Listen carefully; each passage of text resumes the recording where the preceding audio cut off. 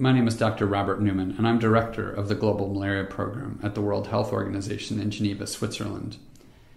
In today's globalized world, where the knowledge base for every field is expanding, including medicine, the internet represents a tremendous opportunity to extend the reach to medical students everywhere in order for them to get the most up-to-date information in a concise format of a micro lecture to ensure that we really have the sort of same platform available for everyone worldwide. And so it really is, I think, a pleasure to see the efforts of WorldMedSchool to make this format available to large numbers of people. Because if we're going to have a future of physicians everywhere worldwide with the sort of up-to-date knowledge that we want them to have, then this sort of effort is crucial.